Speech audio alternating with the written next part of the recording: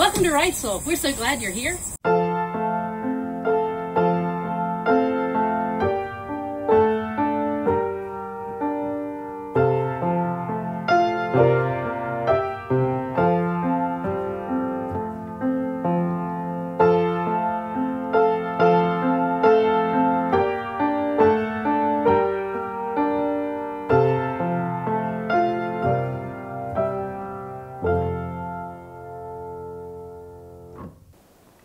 Grace and peace to you in the name of our Lord and Savior Jesus Christ, and welcome to the weekly online video worship service for the Wrightsville United Methodist Church for Sunday, September 12th, 2021. I'm so glad to welcome you to the service today. I'm Pastor David Haley, one of the associate pastors here on staff at the church.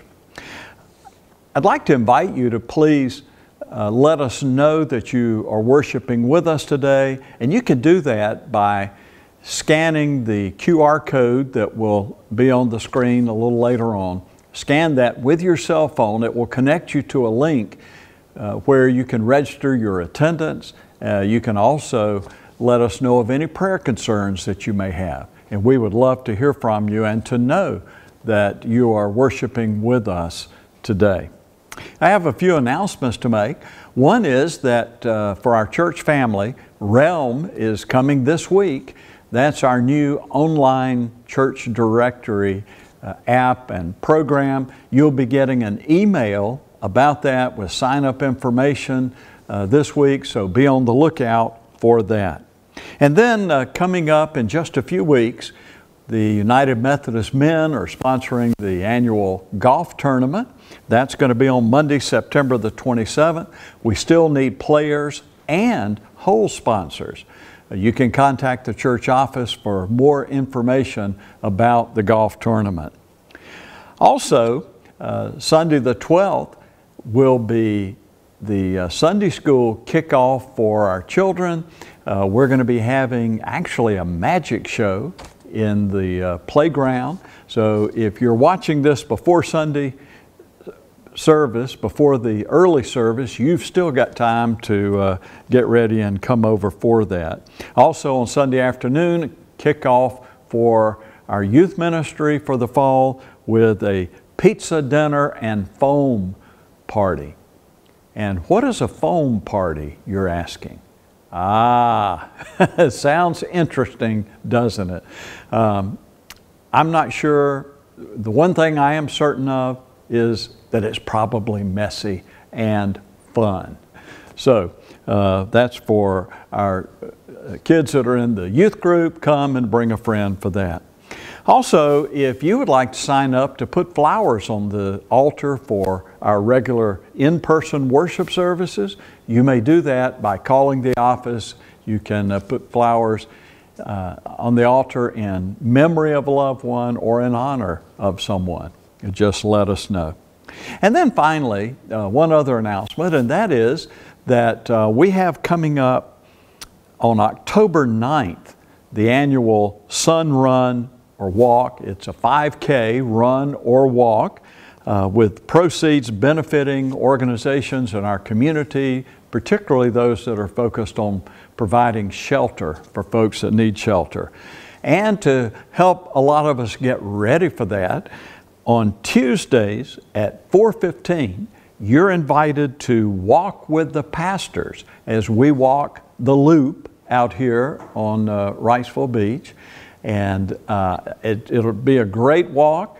There won't be a sermon because all the pastors will be out of breath from the walking. So it'll just be fellowship and good exercise out in the fresh air. So that's Tuesdays at 4:15 in the afternoon.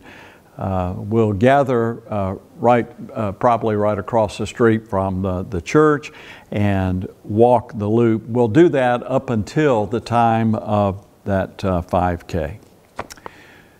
For more information on any of these upcoming activities, feel free to call the church office. Once again, welcome to our worship service today. And let us now prepare our hearts and minds for worship.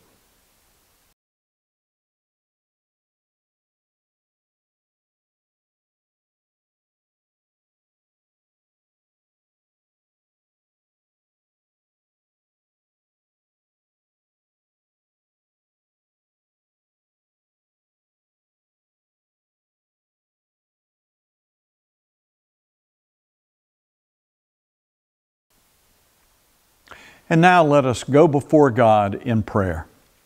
Almighty God, we come to worship you, praising you for the past and trusting you for the future. We come to join our will to your will and make your purpose our purpose and your love our love. We come to hear your word, to fellowship with fellow believers, and to affirm our Christian faith. We come in the name of Jesus. Amen.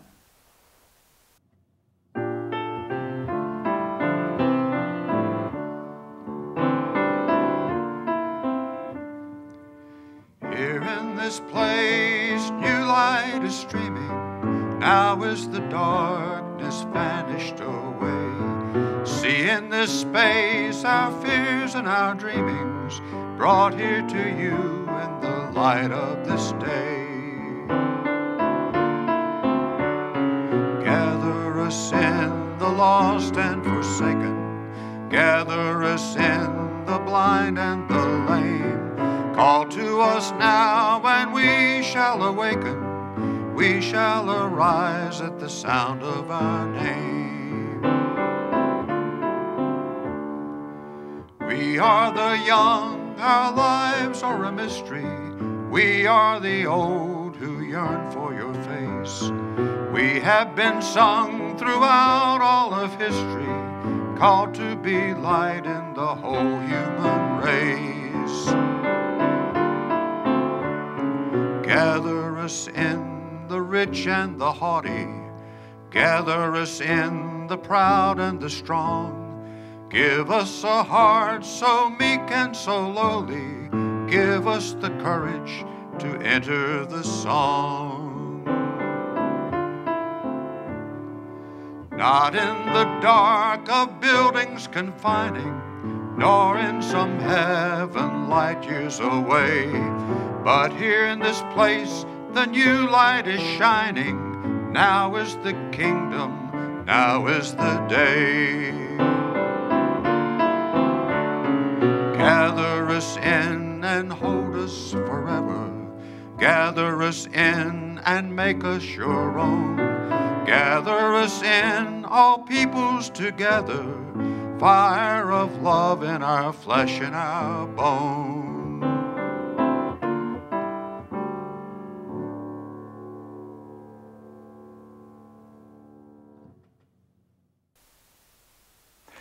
I invite you now to join with me as we affirm our faith together using the words of the Apostles' Creed.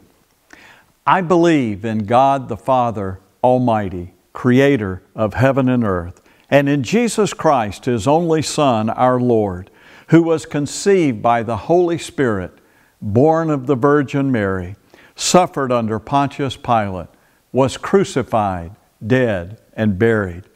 The third day He rose from the dead. He ascended into heaven and sitteth at the right hand of God the Father Almighty. From thence He shall come to judge the quick and the dead.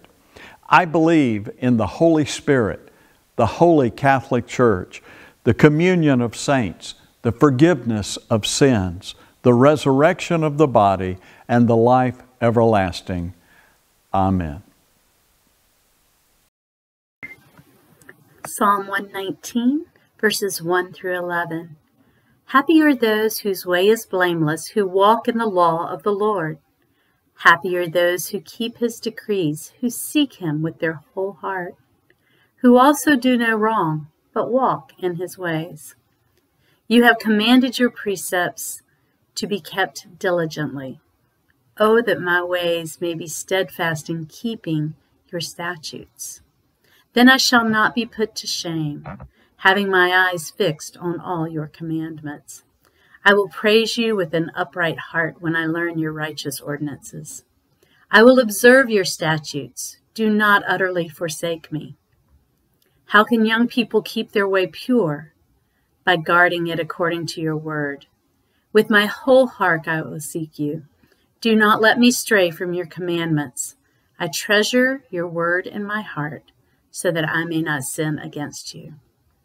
The word of God for the people of God. Thanks be to God. It's always an exciting time when we welcome new members into the family of faith that is Wrightsville United Methodist Church. And today we're welcoming 2 members through our online service. Beth Fortunato has been worshiping with us off and on for the last 6 years, but has been watching the worship service online every single week for the last year. Nick Stratus has been worshiping with us off and on for the last few years, but has also become more faithful now that we're worshiping online. Now that we have that access to people in different methods and different ways, it's interesting how often people are connecting with us through the online service. And we're welcoming 2 members who are primarily worshiping with us through this online venue. And so we're so excited to welcome Beth and Nick today. You've both been baptized members of Christ Universal Church, so I have 2 questions to ask you today. The first is, as members of Christ Universal Church, will you be loyal to the United Methodist Church and do all in your power to strengthen its ministries? If so, your answer is, I will. I will. I will. Great.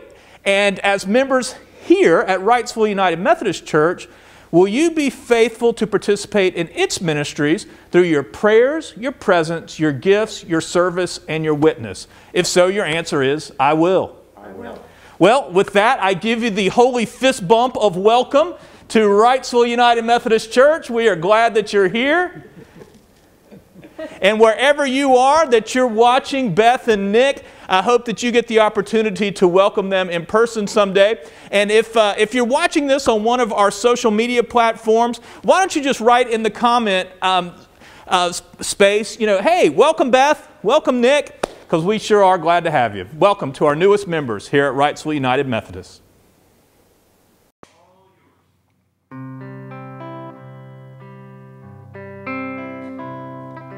Nobody knows the trouble I see.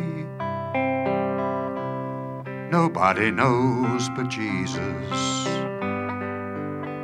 Nobody knows the trouble I see. Glory, hallelujah. Right now you see me going along so. Oh, yes, Lord, I've got my troubles here below. Oh, yes, Lord, nobody knows the trouble I see. Nobody knows my sorrow. Nobody knows the trouble I see. Glory, hallelujah. Why does old Satan hate me so? Oh, yes, Lord. He had me once and he let me go. Oh, yes, Lord. Nobody knows the trouble I see. Nobody knows but Jesus. Nobody knows the trouble I see. Glory, hallelujah.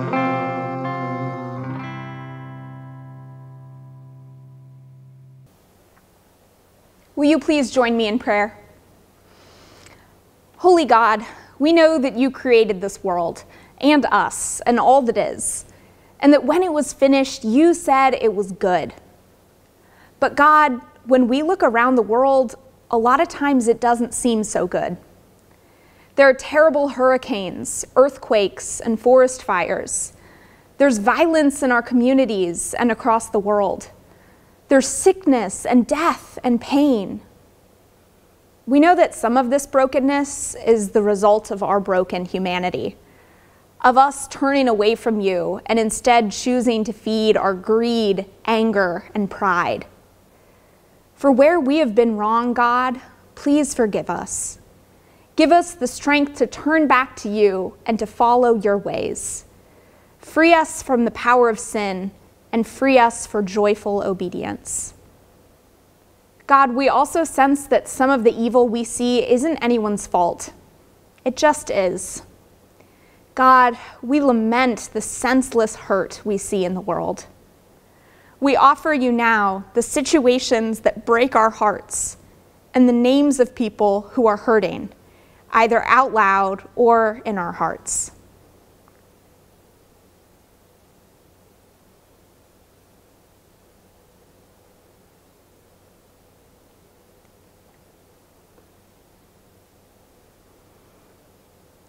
Thank you, God, that you hear our prayers and that you care for us. We thank you, Jesus, that you tell us that you came that we would have life and have it abundantly. We thank you that you are working all things together for good, even when we can't see it. So in confidence of your goodness, we pray the prayer that Jesus taught us, saying, Our Father, who art in heaven, hallowed be thy name. Thy kingdom come, thy will be done, on earth as it is in heaven. Give us this day our daily bread, and forgive us our trespasses, as we forgive those who trespass against us. And lead us not into temptation, but deliver us from evil. For thine is the kingdom, and the power, and the glory forever. Amen. We now have the opportunity to worship God by giving back a portion of what God has given to us. We know that everything that we have comes from God, and so our giving is a response to the generosity that God has already shown to us. There are several ways that you can give at this time. The first is by writing a check and mailing it to P.O. Box 748, Wrightsville Beach, North Carolina, 28480. You can also give on our website, wrightsvilleumc.org, or using our smartphone app. As we prepare now to worship God through our giving, please join me in prayer. All things come from you, O God, and with gratitude we return to you what is yours. You created all that is, and with love you formed us in your image. All that we are and all that we have is a trust from you. And so in gratitude for all your gifts, we offer you ourselves and all that we have in union with Christ's offering for us. Through Jesus Christ our Lord. Amen.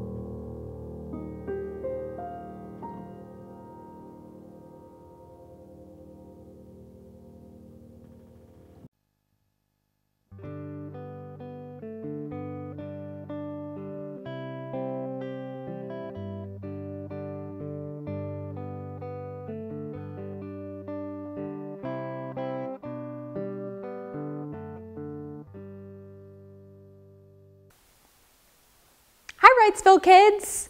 My name is Pastor Julia, and today I'm wondering if there's something that you're really scared of. You know, one of those things that makes you feel all, ugh. Well, for me, it's spiders. I hate spiders. They're so creepy and icky, and I cannot stand to be around them. I'm also really scared anytime I have to go to the doctor and get a shot. I don't like doing that at all. Now, my sister is afraid of some different things. She doesn't have any trouble getting a shot, but she's afraid of clowns. And my fiance, he's not afraid of spiders, but he's afraid of tall heights. He doesn't want to go and be on a ladder or anything like that. He wants to stay right here on the ground. Is there something that you're scared of? Maybe snakes or the dark? Well, there's a lot of different things that different people are scared of. And the reality is that, you know, being scared isn't actually such a bad thing. Sure, it's not fun to feel scared, but being afraid is a way that our bodies let us know that something is kind of dangerous. You know, it's good that we're afraid of fire so that we don't try and burn our hand. Or it's good that my fiance is scared of high places so that he doesn't fall off. But there's other times when, even though we're scared of something, we have to have the courage to deal with it anyway. It's just unavoidable. Like, my house right now sometimes has a spider in it, and I have to get over my fear enough to be able to deal with that. Or it's really important for me to get a shot to be able to still be healthy, so I have to be okay with doing something that feels scary. When I'm doing something that feels scary, I like to sing a song to myself that I learned when I was a kid, and I want to teach you that song today.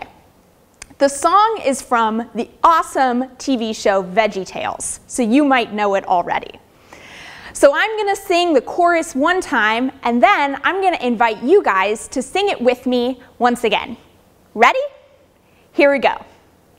God is bigger than the boogeyman. He's bigger than Godzilla or the monsters on TV. Oh yes, and God is bigger than the boogeyman, and he's watching out for you and me. Let's sing it again.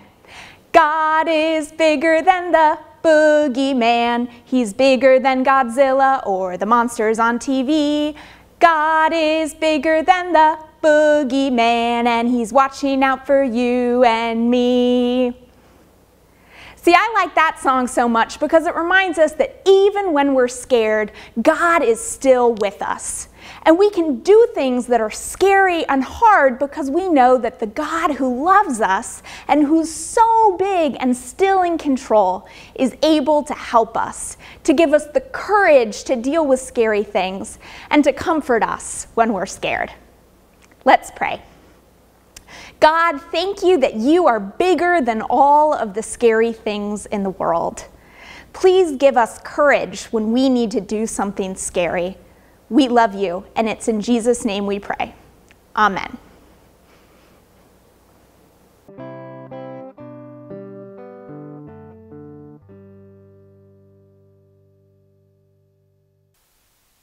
Good morning. Grace and peace to you in the name of our Lord and Savior, Jesus Christ. I'm glad that you've chosen to spend time with us today in our worship service, and would just like to remind you, as you heard in the announcements and as you've probably seen on the e-blast, that this is Kickoff Sunday, meaning we are kicking off lots of new activities in the life of the church for children, youth, and adults. And so I hope that you'll take the opportunity to either watch the announcements at the end of our service today or check out the e-blast and find out more about something that might appeal to you. Our scripture for today comes from Luke chapter 13, and we're going to read the first 5 verses. At that very time, there were some present who told him, Jesus, about the Galileans whose blood Pilate had mingled with their sacrifices. He asked them, "Do you think that because these Galileans suffered in this way, they were worse sinners than all other Galileans? No, I tell you, but unless you repent, you will all perish as they did. Or those 18 who were killed when the Tower of Siloam fell on them. Do you think that they were worse offenders than all the others living in Jerusalem? No, I tell you, but unless you repent, you will all perish just as they did. This is the word of God for us, the people of God. Thanks be to God. Let's pray. Almighty and everlasting God, you are with us in good times and bad. Lord, I pray that you will lift our spirit closer to heaven, Lord, so that we might connect with you, know you, and better understand and live by your will. We ask this in Jesus' name. Amen. Well, once or twice, maybe even 3 times in our sojourn upon this earth, something happens that shapes the course of a great many lives all at once. For my grandparents, it was Pearl Harbor. My parents will tell you just where they were when they heard the news of President John F. Kennedy's assassination. For me and my generation, and for many of you who are watching today, it was September 11th, 2001, 20 years ago yesterday. And I suspect in the future, my kids will tell my grandkids what it was like living during the time of the COVID pandemic. For some people, their lives were turned upside down just last week when Hurricane Ida brought storm surge, winds, and flooding rainfall to communities from Louisiana all the way to New York and New Jersey. We've been through something like that too. In fact, on Tuesday, it'll be the 3-year anniversary of Hurricane Florence coming to the Wilmington area. Others will note that last week marked the 25th anniversary of Hurricane Fran making landfall along the Cape Fear coast. Pandemics, terrorist attacks, natural disasters. These aren't common everyday events, thankfully, but we've experienced them all in different ways. They've taken thousands of lives and left behind millions who have been affected emotionally, economically, and even spiritually. It's that last part that I want to talk about today. These horrible tragedies raise fundamental questions about life. Like, why is there so much chaos in the first place? Why does nature so overwhelm us and destroy our lives? Why do innocent people suffer? Where was God on September 11th, 2001? Where was God on December 26, 2004, when 230,000 perished almost instantly in the Asian tsunami? Where was God last week when the storm waters grew deeper and deeper from Hurricane Ida? Where's he been for the last 18 months? Well, we've been dealing with an illness that's now taken 4.5 million lives around the world. I apologize if I in any way come across trite. I certainly do not wish to be. But I'm struck by how universal these questions are. They're as old as Job and are asked by the wisest people among us. For years, people have sought out answers for the questions of suffering. And we're still searching.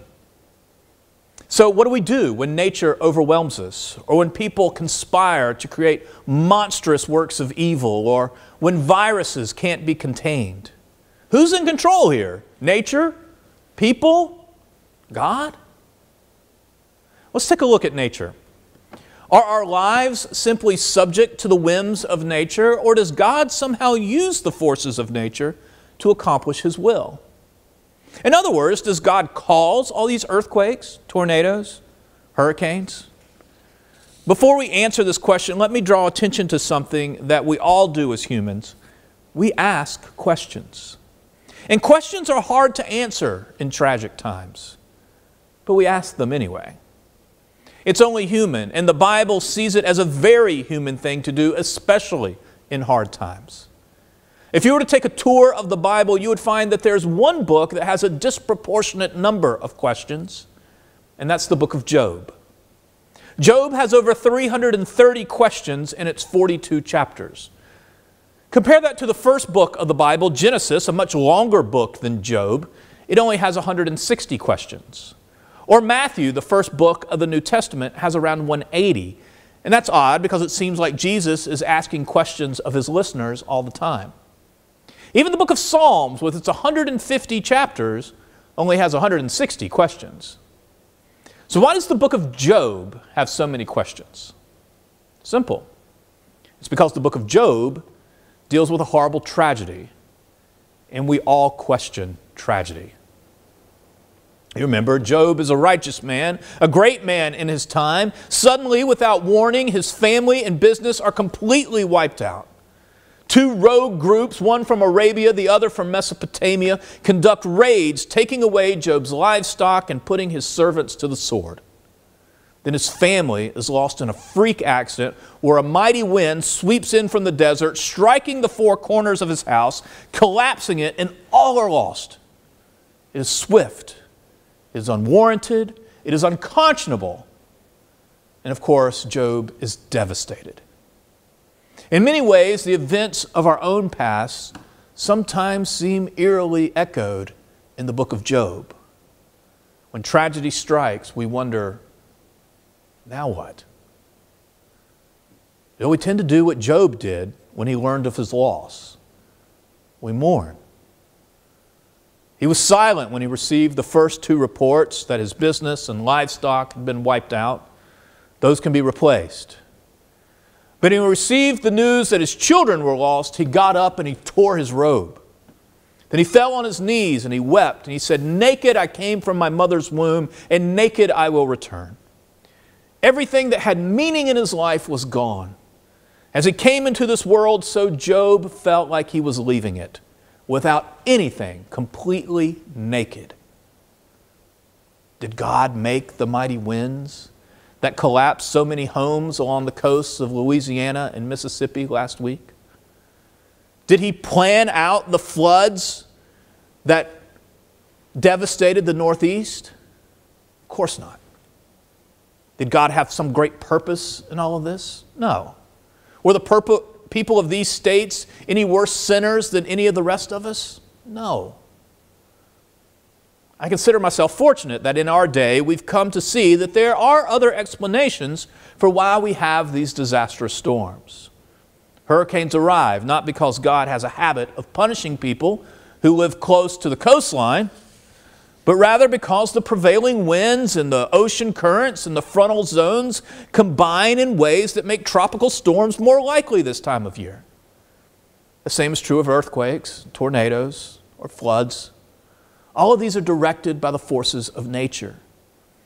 This is so in good times and in bad, and without respect to the moral climate or the condition of the people who happen to be living in the region where these things take place. Jesus tells us in Matthew 5 that God causes the sun to rise on the good and the bad, and for the rain to fall on the righteous and the unrighteous. The God we meet in the pages of Scripture is not some vicious, violent, judgmental, capricious force in the world. Instead, we find a very different God in Scripture. John tells us that God is love, and that perfect love of God casts out all fear. But for now, let's move from the acts of nature to the acts of humankind. For all that nature has done to wreak havoc upon the earth, humans have done even worse. Luke 13 offers a chilling look at how Jesus might address our own inhumanity toward each other. Let's read it again. Now there were some present at that time who told Jesus about the Galileans whose blood Pilate had mixed with their sacrifices. Jesus answered, "Do you think that these Galileans were worse sinners than all the other Galileans because they suffered in this way? I tell you no, but unless you repent, you too will all perish. Or those 18 who died when the Tower of Siloam fell on them. Do you think they were more guilty than all the others living in Jerusalem? I tell you no, but unless you repent, you too will all perish." You see, in this text, we have a tragic national event in the life of Israel during Jesus' time. It's a headline event that's discussed by everyone within the nation of Israel.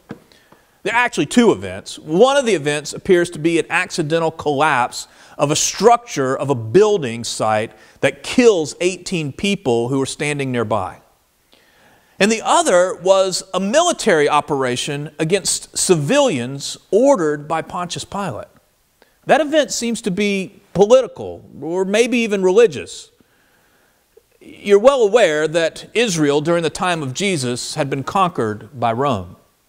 Rome's presence was a constant reminder that they were a nation under siege. The people learned to live with this, but there remained this great tension. A religious underground had actually emerged to fight for freedom against the Romans. Pilate, Rome's representative, was despised. And it's apparent from this text that Pilate ruled in a ruthless manner. Some people who, we don't know, come to Jesus to discuss this incident at the temple. Pilate, you see, angered by something that had occurred in Galilee, decided to make an example of a group of Galilean Jews who were visiting the capital of Jerusalem. He ordered his soldiers to go into the temple in the middle of the day while there were tens of thousands of people worshiping there and execute these Galileans. This is done to send the Jews a message. If you don't keep yourselves under control, you will suffer the consequences of Rome's might. It was a strong reminder of the suffering that the Jews endured under Rome. Pilate sent a political and religious message by slaying a group of men who were more likely than not completely innocent. Now, the Galilean territory may have done something that set Pilate off, but these men who were murdered quite likely had nothing to do with it. They were convenient, in the wrong place, at the wrong time. Why is this story in the Bible? It's there because the disciples wanted to ask Jesus a very specific question. They wanted to know if these people died because they had sinned. Was this God's judgment because of their immoral living? Jesus gives a very simple answer. No. He then goes on to say, he's talking to the disciples, he said, you must repent or you will likewise perish. In other words, these things happen, unfortunately. Life can sometimes be indiscriminate. One day you're here and the next day you die in a car accident or from COVID or whatever. So repent. Get right with God. Now this tells me something very important. God is not up there pulling all the strings. God does not control the world in this way. There is chaos, there is evil, there is uncertainty. It would be dishonest to say that God makes everything all right in this world. For tragedies do happen. The death of 3,000 innocent souls who were simply going to work on September 11th tells me how warped and depraved some people can be. Now don't get me wrong, I as much as anyone have hope in the resurrection. I simply cannot deny the picture that is painted by Psalm 77 when it asks, will the Lord cast off forever? Will he be favorable no more? Is his mercy clean gone forever? Does his promise fail forevermore? Has God forgotten to be gracious? Has he in anger shut up his tender mercies? Sometimes it seems like God has just left the planet and isn't coming back. Pastor Julia asked me this past week what it was like being a pastor right after 9/11. I told her I was an associate pastor and youth director up in the North Carolina mountains during that time. And it was hard being a pastor. We all felt so vulnerable, so violated, so afraid. We couldn't believe that something like that had happened right here in the United States. She let me reminisce about how I spoke to the youth group the day after 9/11. I told her I was part of a ministerial alliance where different pastors were given an hour on the radio every day for a week to speak to the citizens of Franklin, North Carolina and the surrounding community. And my week just happened to be the week after 9/11. This was way before satellite radio. In fact, you could only get 2 radio stations in that area. So I spoke to thousands on the air each morning. I rambled on to Julia about how, just some of the things that I did during that time and what I said and did in my sermon the following week. We talked about the mood of the country during that time, for good and for bad. One of the positive things that happened was there was a sense of national unity that I'm not sure we've really had since. One of the bad things was was that there was a lot of anti-Muslim hate crimes and rhetoric in the U.S. right after 9/11. Tara and I, we lived in the next town over from Franklin, closer to her job than to mine. And on that long winding road between where I lived and where I worked, there was just one lone gas station. It was owned by a Pakistani gentleman who, quite honestly, was one of the few people of color in that area. My friends and I started talking. We were getting worried about the gas station and its owner after 9/11 and wondered if anything might happen to him. Well, indeed it did. On my way home from church, I saw a lot of trucks outside the gas station the day after 9/11. Many more vehicles than would normally be there at that time of night. The next day, I saw a large group of trucks again, and again the night after that. I started asking around the community what was going on each night and found out that a bunch of the neighbors had heard about what was happening to Muslim people in other cities and towns and had decided they were going to take matters into their own hands. So they showed up every night for weeks, it might have even been months, to protect the only Muslim people that they knew in that community. A Pakistani man and his family who owned the local gas station, and they made sure nothing would happen to him. Where is God when terrible tragedies befall us? Where was God on 9/11? Hear me out. He was not in the cockpit of those planes. God was not in the hurricane that ripped through Louisiana last week. He was not in the floodwaters that swamped New Jersey and New York. He did not cause these things to happen. I'll tell you where God is. He's there in the last moments of loved ones trying to love one another to help them get out of harm's way. He's there in the firefighter suit. He's there behind the police badge. He's behind the scalpel, the syringe, and the mask. He's there in the National Guard, the Red Cross, UMCOR, EMTs, Salvation Army, FEMA, neighbors, and churches. He's near the heart of all who, in the face of these tragedies, love their neighbor and turn to God in repentance, who in the floodwaters of life look to Him not just for answers, but because in the end, tragedies teach us that we are mortal and we are fully dependent on God. What should we do? We should mourn, yes. We should lament, yes. But we should also rebuild. We should rebuild our lives as soon as we honor in death all those who have perished from the virus, the violence, and the floods. Who is to blame? Blame it on the wind. Blame it on the rain. Blame it on our inadequacies to prepare for such tragedies. But don't blame it on God. Where is God? He is here. Anguish is no stranger to God. Let us never forget that Jesus suffered. He died, but He was raised. Therefore, I have hope even when the waters come up to my neck. I have hope even when I sink in the miry depths. I have hope even when the flood waters engulf me. I have hope even when buildings fall. I have hope even when illness seems unabated. I have hope because love is poured out on me by God and my neighbor. I have hope because the Spirit is alive and active in this world. I have hope because God has rescued me in the past and I know He'll do it again. I have hope because the church continues to shine as a light into the darkness. And I have hope because when Jesus died, He rose on the third day. Therefore, I will always have hope. In the name of the Father, the Son, and the Holy Spirit. Amen. Pray with me. Lord, You have taught us throughout history that even in death there is resurrection. Lord, we mourn the loss of life and our lifestyles that have been changed by so much disaster and tragedy.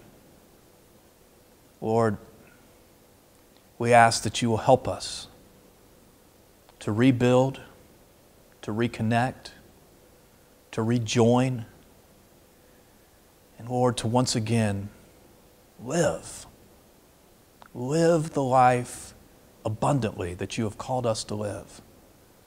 We ask this in the name of your Son, who rose from the grave. Amen.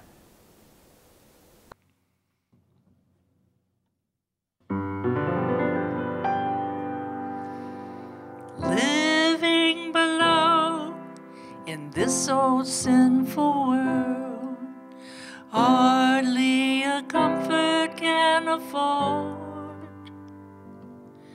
Striving alone to face temptation sore, where could I go but to the Lord? Where could I go? Oh, where could I go? Seeking a refuge for my soul, needing a friend to help me in the end. Where could I go but to the Lord? Neighbors are kind, I love them everyone. We get along in sweet accord. But when my soul needs manna from above, where could I go but to the Lord? Where could I go? Where could I go? Seeking a refuge for my soul, needing a friend to help me in the end. Where could I go but to the Lord?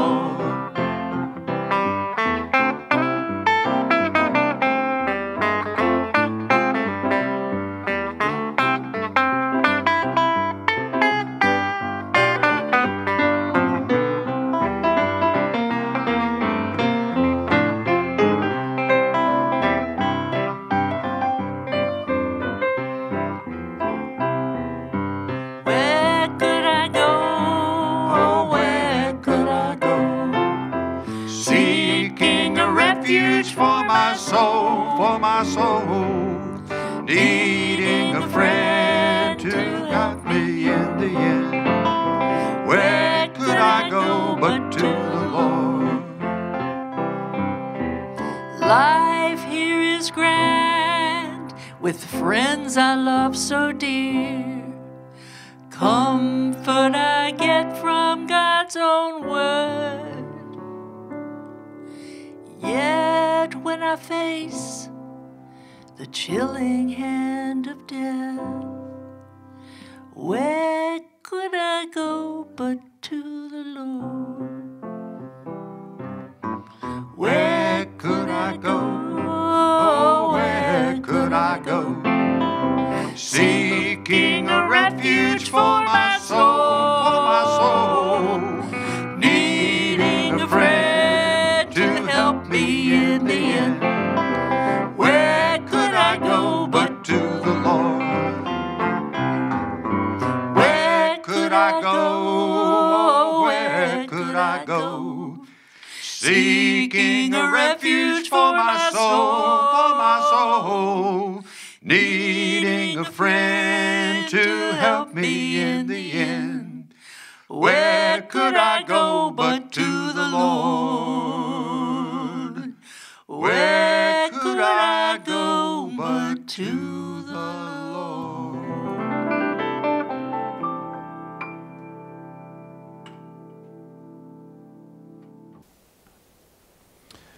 Today and every day, I invite you to remember that after Jesus went to the cross, he arose from the tomb on the third day. Even in the midst of death, we have hope because there's resurrection. God gives us hope in the worst of times. Those moments can be redeemed Good times are still to come. We always have hope because we believe in the one who has conquered death, Jesus Christ, our Lord. So go in peace and go in faith. In Jesus' name, amen.